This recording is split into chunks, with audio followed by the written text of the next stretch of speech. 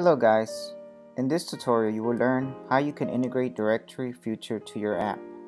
Directory Future will let your app users get in touch with any of your branches, find directions, order food, book a table, or schedule an appointment.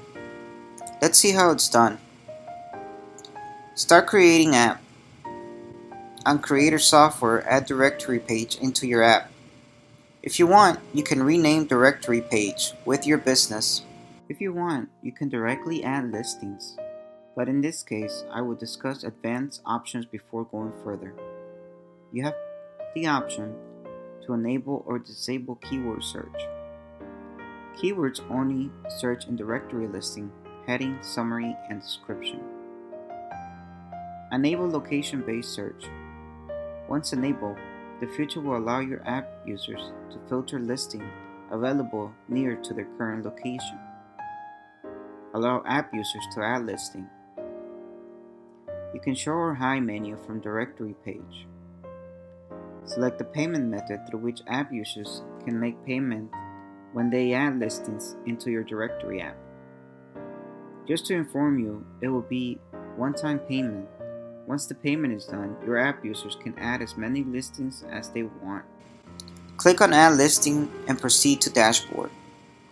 Click on Add Category, provide required information, and click on Create Category. If you want, you can create subcategory under category and add directory listings under subcategory. However, I am adding directory listing directly under category. Provide heading for your listing.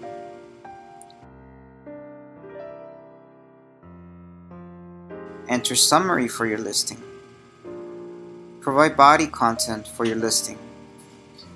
If you want, you can add images, videos, audios, and PDFs.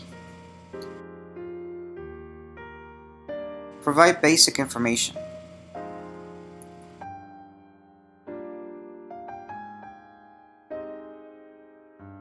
Once done, click on Save. Listing has been successfully created. If you want, you can customize Future from configuration settings or change admin email ID. Under language settings, you will find all the default texts that are already being displayed on your app. If you update any language settings text from here, it will immediately start reflecting on your app. Under Coupons section, you could create coupons which you can link with your directory listing. For more details on how to connect coupons with directory listing, you can watch our video tutorial, How to Connect Coupons with Directory Listings. Under Loyalty Card section, you can create loyalty card which you can link with your directory listing. For more details on how to connect loyalty card with directory listing, you can watch our video tutorial, How to Add and Connect Loyalty Card with Directory Listings.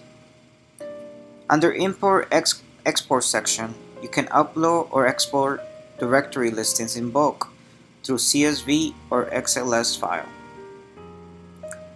Click on Claim Requests if you want to see all of the listings claimed by the users. That's it for now. Thank you for watching.